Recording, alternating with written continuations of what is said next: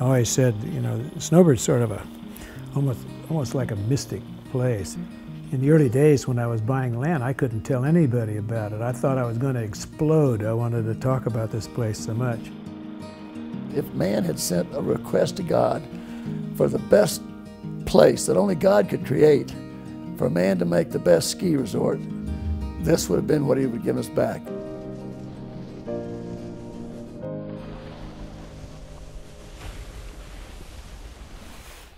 I'm Warren Miller, and I'd like to share a recent discovery with you. Snowbird in Alda Canyon in the southern tip of the Great Northern Rockies. I've skied almost all over the world, and I've yet to find slopes with snow conditions and sunshine such as you find here at Snowbird.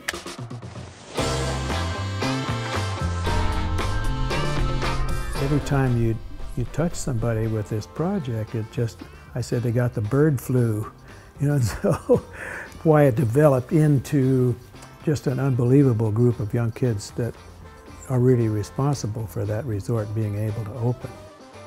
It thrills me to know that I'm part of something that shares my enthusiasm, my desire to provide for our fellow man a year-round destination mountain resort for the enhancement of body, mind, and spirit.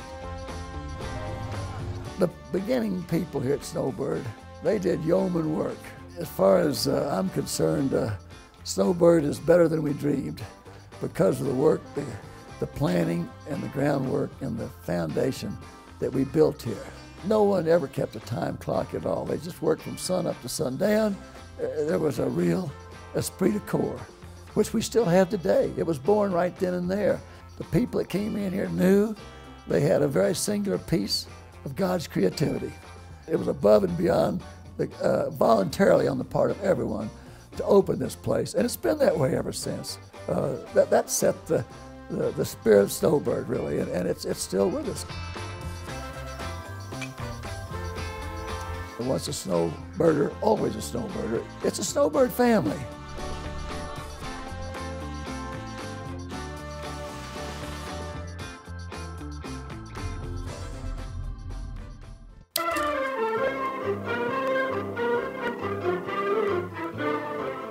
And so, next time you look to the west and see a storm coming in, think about the fantastic snow you could be skiing in at Snowbird.